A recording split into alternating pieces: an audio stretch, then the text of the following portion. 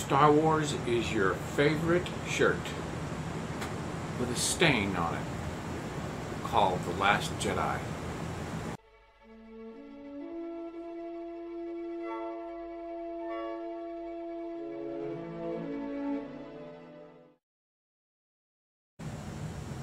Hi guys, a few days ago I made a video about how Star Wars is possibly ruined or blemished, and then I got busy with one of the things that I do, and a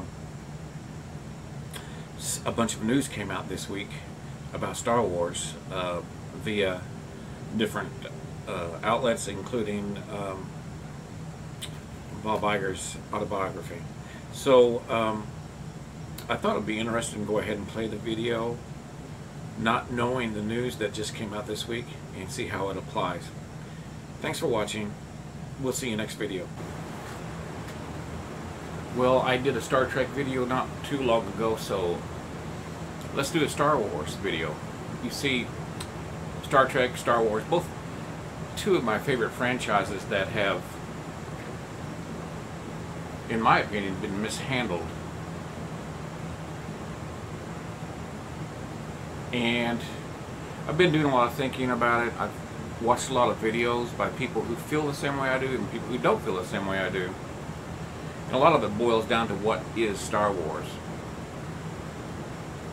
Rian Johnson, the writer and director of The Last Jedi, says he's still trying to figure out what Star Wars is.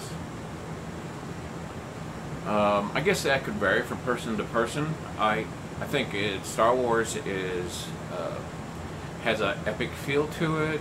It's a meta battle between good and evil, but it's also has some missions to it that individuals have to go on. They have a struggle. The struggle can't be too great, but it has to challenge them. Of course, there's got to be the Jedi, the Sith, lightsabers, space battles. After the Holdo maneuver, though, how many space battles can there be? I guess they can come up with some sort of plot device where there is a device that dampens the space around a certain area where you can't go into hyperspace. That would be the answer to the Holdo maneuver. But anyway, recently Rian Johnson's he's got a new movie out, and he's trying to get some attention. And of course, he's talked about Star Wars. He doesn't understand why people still don't like The Last Jedi. But he said himself in a video a few years ago that he wants to make a movie that divides people, half like it, half hate it. I really don't understand the guy. I don't understand him. I don't understand how he made one movie that people know about called Looper. How he got the once-in-a-lifetime chance to make a Star Wars movie. I mean, how many people get to do that? You know, I mean, he didn't ruin Star Wars completely for me, because I still love, you know, the original trilogy. I still love the prequels and Rogue One. But it's like I said, I mean, it's like your favorite shirt, your favorite concert shirt that you've had for 20 years, and somebody puts a stain on it. It's still the same shirt, it's just got a stain on it. I mean, it's kind of messed up. It's ruined. Not completely, but it's ruined a little bit. So, the way I hear it, his new trilogy, which he's still making it, supposedly, that he's going to not have Jedi or lightsabers, or he may have Force users, maybe, but I guess that's one of my questions to you is, what is Star Wars to you? I mean, if it doesn't have the Force, the Jedi and the Sith, space battles, is it still Star Wars? I mean, The Last Jedi, if you took the Force and you know, Luke Skywalker out of it, it would have been a space movie. I mean, the same thing could be said about Star Trek Discovery. I mean, you take some names off of it and change some characters, it's just a space movie, and it would have been okay. But you've got a canon that you're supposed to operate from. I don't get it. I mean, the more I talk about him, the more he gets attention. So I really don't want. I'd rather him go do something else. The Last Jedi was a beautiful movie. It was a visually beautiful, but I mean, he can't get the credit for that. I mean, it's the special effects guys, the wardrobe, all that. He can't get credit for that. He wrote the story and he directed it, so I guess he gets some credit. But I'm not interested in watching anything he ever makes. And I think Disney is waiting to see how Disney Plus does and Episode 9. Because they haven't come out and said he's fired, but there's indications that the guys that made Game of Thrones, they're making their trilogy first, and are they going to have a second trilogy with Rian Johnson? But I think they're just waiting to see how things go. That's what I would do. What I would have done was got some good directors that have a resume, a good resume. At least Game of Thrones guys, they had a resume. I mean, Looper, it was okay. He had some plot holes in it. What movie doesn't? But I mean, The Last Jedi's plot holes were gaping. So I'm not going to get Disney Plus. I myself I'm going to wait until Episode 9 and see how it does, and see how The Mandalorian does. I mean, I love the Marvel movies, but I can't see getting Disney Plus as long as Rian Johnson is employed by Disney.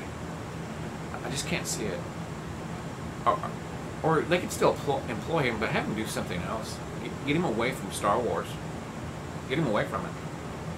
And Episode 9, I mean, they should have had JJ do Episode 8. You know, Colin Trevorrow, the guy that made the Jurassic World movies, he walked or got fired or something, and I don't blame him. You know, you got to stand your ground. With Mark Hamill, you know, he made some noise. He said, "This isn't how the character should be." It's almost comical, isn't it? And it's sad too. You know, I've said it before. They want people to get an emotional investment into something, and then they want to change it. I mean, you can't. I mean, it's a franchise with a canon. If you want to make something new or different, or your own slant, don't make it Star Wars. Make it a Star Wars story on Disney Plus or something like The Mandalorian. I got a feeling The Mandalorian. I mean, it looks really good. Jon Favreau is a good director and an actor. I mean, he had a movie called Chef about a food truck. It was really good. He acted, and I think he directed that too. But as long as Rian Johnson's in there, I just don't feel comfortable getting Disney Plus, and I'm not going to go see Episode 9. The only way I'll go see Episode 9 is if I watch what the critics say, and they say it's good. The critics I trust. You can't trust a lot of these mainstream critics. I trust Jeremy Johns, Grace Randolph on Beyond the Trailer, Angry Joe. I trust them pretty good, and some other folks that do other things except movie reviews. I trust them pretty good. I'll see what they say. Here's the thing that happened to me with The Last Jedi. Force Awakens was okay. I loved Rogue One. So I said, I don't want any spoilers about The Last Jedi, because the trailers for The Last Jedi were really good. I really liked the trailers. I was excited for Rogue One because I liked it so much. So I made the mistake of having a quarantine of the internet, watching reviews, listening to reviews about The Last Jedi, and I should have done that. I should have, from now on, I will watch no spoiler reviews, because they got me. Ryan Johnson got me for $100 that day, and I will not let that happen again. From now on, it depends on the movie, but from now on, I won't watch, just go into a movie without hearing a review, a non-spoiler review. I won't do it. Because The Last Jedi was just so bad.